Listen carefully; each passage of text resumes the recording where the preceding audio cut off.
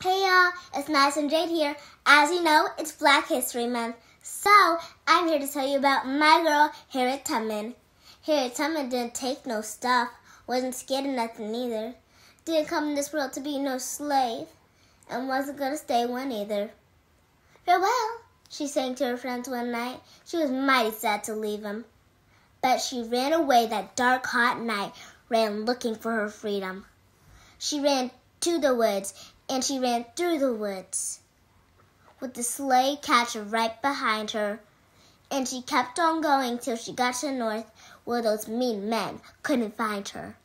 19 times she went back south to get 300 others. She ran for her freedom 19 times to save black sisters and brothers.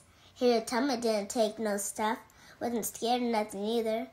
Didn't come in this world to be no slave, and didn't stay one either.